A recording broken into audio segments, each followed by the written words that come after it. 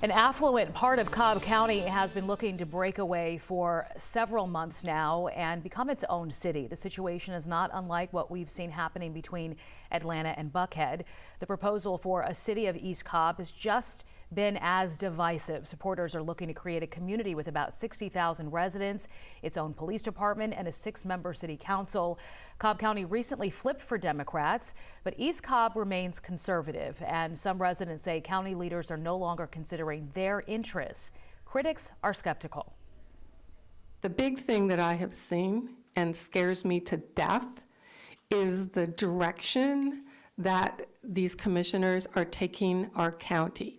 They make no bones, and they do state that their goal is to urbanize our suburbs.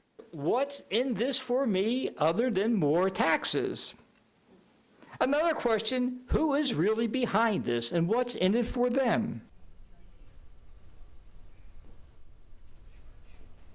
The East Cobb cityhood movement has a long way to go here.